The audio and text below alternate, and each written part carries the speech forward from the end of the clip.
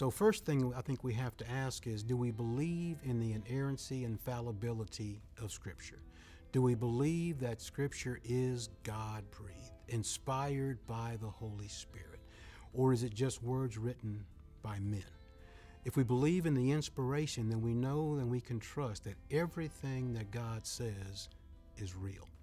Again, we can have debates of old earth and young earth, but if we believe in creation, then we have to believe that there was one man and one woman. But we look in Genesis and it says again that God took from the dust of the earth and he breathed ruach, life, and a living soul into man.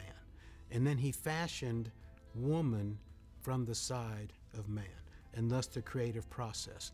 Now we can also look at, what did Jesus say about creation? What did Paul, what did the New Testament say? Because there's references again back to one man, to one blood, of a commonality of man coming from Adam and Eve.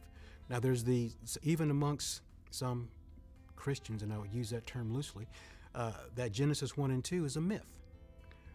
Well, again, we have the reality that we believe and trust in God, that Adam and Eve were real, true, historical people.